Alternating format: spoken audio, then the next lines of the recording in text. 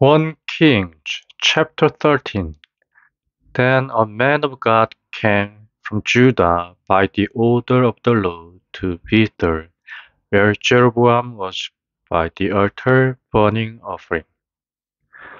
And by the order of the Lord, he made an outcry against the altar, saying, O altar, altar, the Lord has said, from the seed of David will come a child named Josiah, and on you he will put to death the priest of the high places who are burning offerings on you, and men's bones will be burned on you.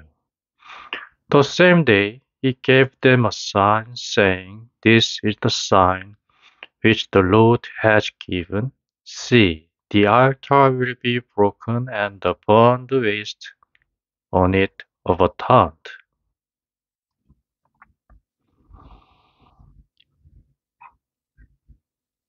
Then the king, hearing the man of God crying out against the altar at Bethel, put out his hand from the altar, saying, Take him prisoner. And his hand, stretched out against him, became dead, and he had no power of pulling it back.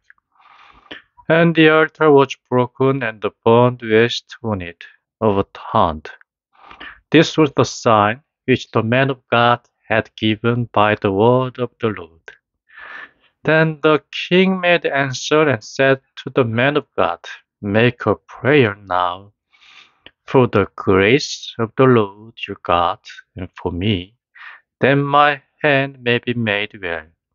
And in answer to the prayer of the man of God, the king's hand was made well again as it was before. And the king said to the man of God, Come with me to my house for food and rest, and I'll give you a reward. But the man of God said to the king, Even if you gave me a half of all you have, I would not go in with you, and I would not take food or a drink of water in this place.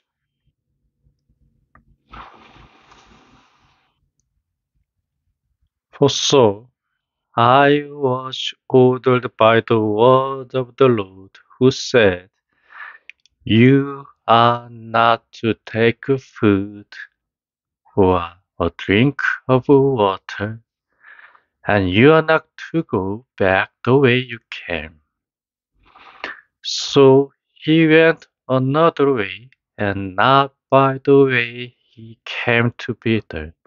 Now there was an old prophet living in Bethel, and one of his sons came and gave him word of all the man of God had done that day in Bethel.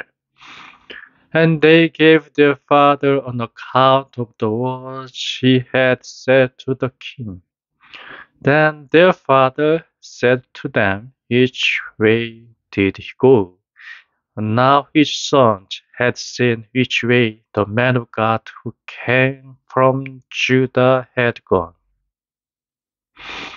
So the prophet said to his sons, Make ready an ass for me. So they made an ass ready, and he got on it, and went after the man of God, and came up with him while he was seated under an oak tree.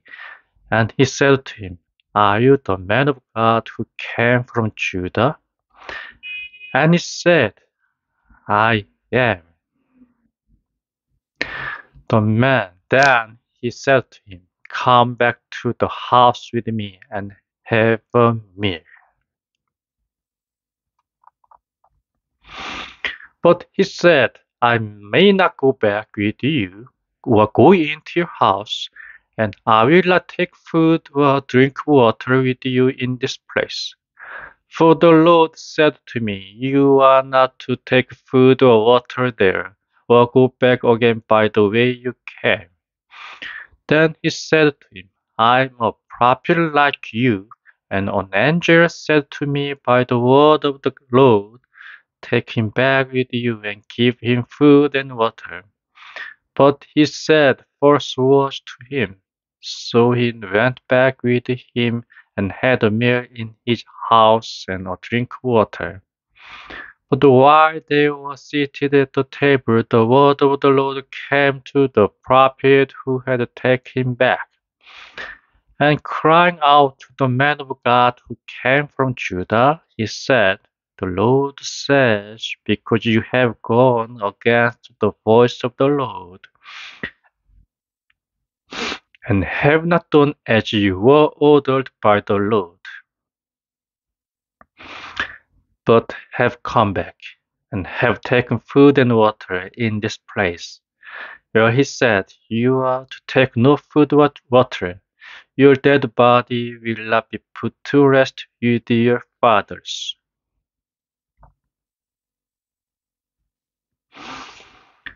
Now after the meal, he made ready to ask for him for the prophet whom he had taken back.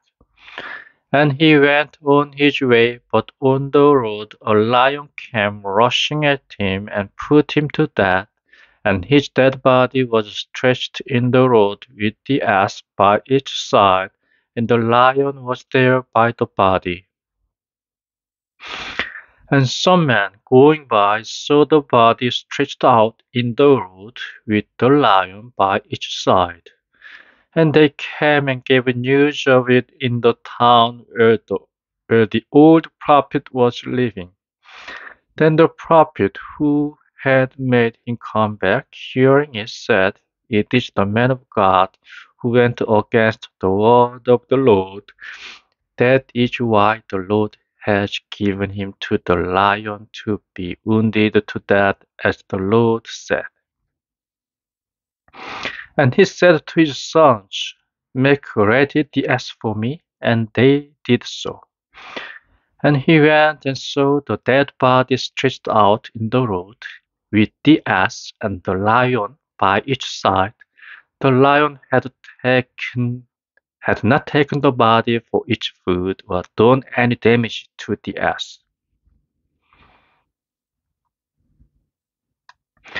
Then the prophet took up the body of the man of God and put it on the ass and took it back. And he came to the town to put the body to rest with weeping. And he put the body in the resting place made ready for himself, weeping and sorrowing over it, and saying, "O my brother."